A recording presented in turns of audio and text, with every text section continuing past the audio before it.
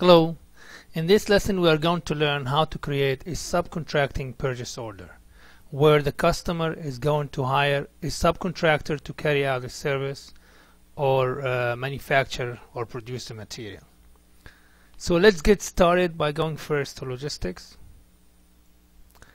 then go to materials management, click on purchasing, click on purchase order, click on create, and then go ahead and select transaction ME21N vendor / supplying plant known. So let's go ahead and double click on this transaction. Here we have the create purchase order initial screen is displayed.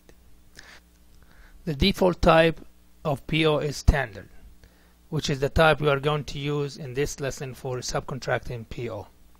We have also other types of POs as shown in the list here. Let's select the header icon to expand the display, and it will list the required fields to create the subcontracting PO. Click on the vendor field first and enter 700-402. Press the enter key. This is the vendor that we are going to use to carry out the service for you. The subcontract or work could be carried out at the customer's premises or the vendor's premises. If the type of work, for example, is painting for a specific type of material and the job is going to be carried out at the vendor's place, then the customer has to issue a subcontract to the vendor and ship the material that needs painting to the vendor's place. Let's enter the purchasing organization and change it to 3000. Press the enter key and ask me to enter the currency, so I'm going to put US dollar. Press the enter key again. We go back for the purchasing group, but before I enter the purchasing group, please keep in mind that purchasing organization is an organizational unit that procures materials or services and negotiate the terms and conditions of the purchase with the vendors. So let's enter the purchase group as 000 for this lesson. A purchase or a group of purchasers in the purchasing organization department responsible for purchasing a type of goods or service. That's what they call them, purchasing group.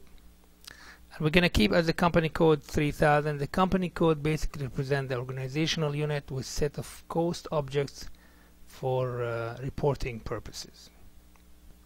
Click in the item category column. For this lesson, the item category is letter L, so I'm just going to go and click on the search icon and choose the letter L for subcontracting. So let's go ahead and double click on it. Click on the search icon to select the specific material from the list and enter star EAR for bearing, close with the star.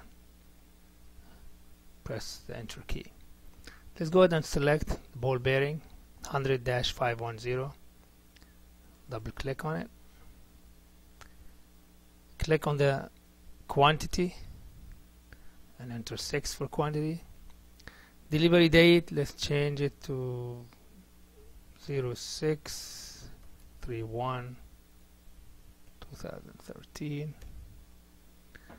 For the price, I'm gonna enter 100. In the plant field, we're going to enter 3000. Plant field to specify the plant number where the subcontracting vendor should ship the completed item. So let's go ahead and press tab key again. Storage location, click on the storage search icon, or if you know the storage location, you just may go ahead and enter it, and we're going to enter for this one 001. Storage location again is the location where you are going to receive the completed item. So we have entered storage location as 0001 or the warehouse location. Let's go ahead and press the enter key.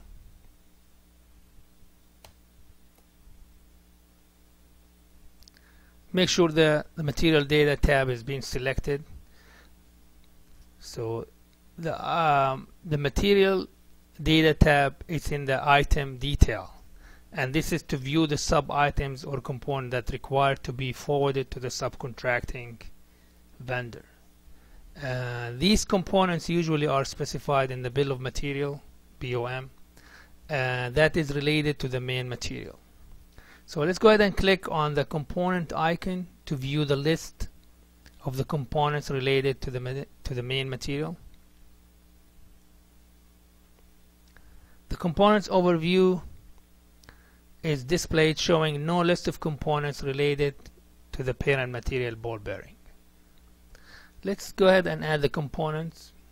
We're not going to be very precise on each component. The idea in this lesson is to show you how to add components to make the parent material that is going to be forwarded to the subcontracting vendor, who will make the final product, and this is in our case here is a ball bearing. I have a list of items or components that I'm going to enter here. So I'm going to start with the first one, enter W-100, and for the quantity required, I'm going to enter 6 and press the enter key. SAP automatically display the description of the material.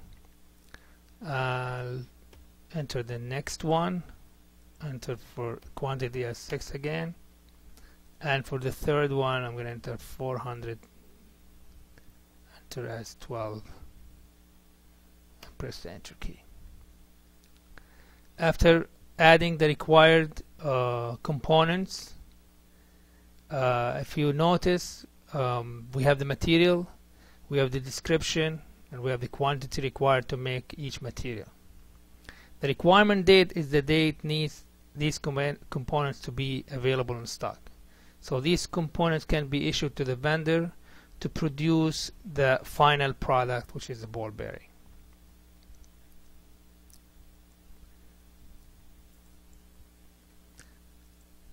Pro storage location is where the components will be issued out to the vendor, and in our case we're going to enter 0001, press the arrow key down again, 0001, press the arrow key down again, 0001, and press the enter key.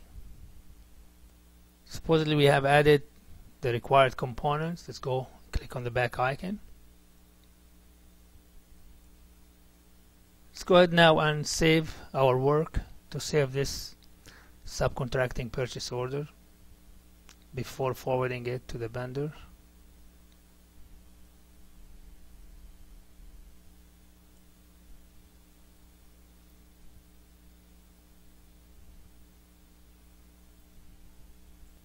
Notice the standard PO has been created under this number.